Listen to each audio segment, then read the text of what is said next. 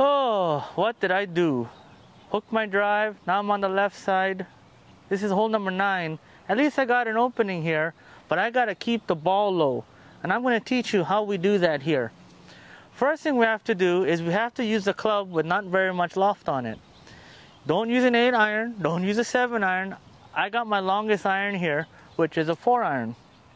And what I'm gonna do is I'm gonna make sure I do not swing hard at this.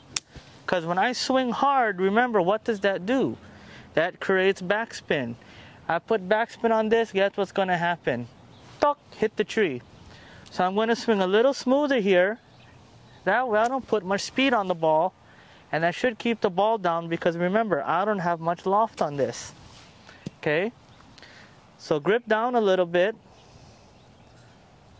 Put the ball slightly back in my stance.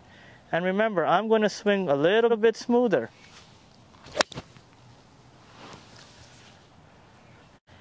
And now I'm back in play. I can make birdie on this hole now.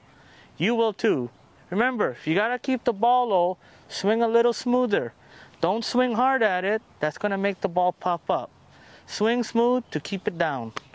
Hope this tip finds you well. Have a great day, folks.